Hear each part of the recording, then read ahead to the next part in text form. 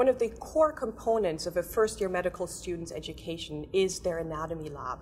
And here at UBC, our anatomy labs are linked to the cases of the week. So the students typically have one afternoon a week where they come to the lab where they will dissect cadavers to learn the core anatomy as it relates to the clinical cases that they're exploring.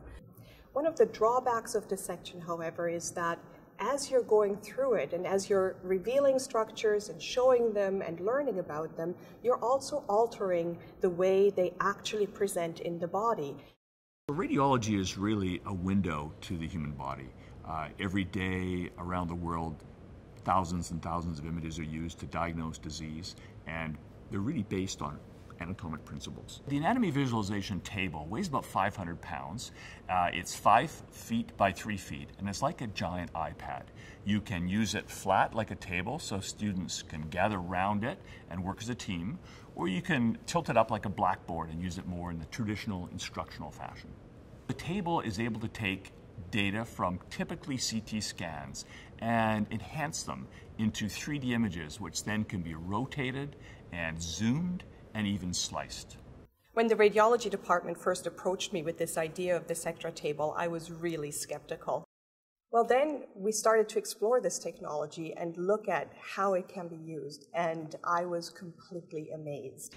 You know, cadavers come with certain diseases that students every year find, but it's rather random, and what we can do with the anatomy table is take a more strategic approach to the understanding of disease and load up images from diseases that we're covering at the time. I was very adamant that I needed to see how it is used in medical school curricula. And so I traveled to Sweden to talk to faculty and to students who are using the sector table in their medical school curricula. And it was the feedback from the students that really convinced me. The students were using this technology to go really deep into the anatomy. They told me that when they hit the wards in their clerkship and they were confronted with imaging technology and radiographs, they could translate their core anatomy knowledge into that clinical presentation very easily. One of the principal goals of the new curriculum that UBC launched in its medical school last September was to integrate more early in the program clinical understanding of disease.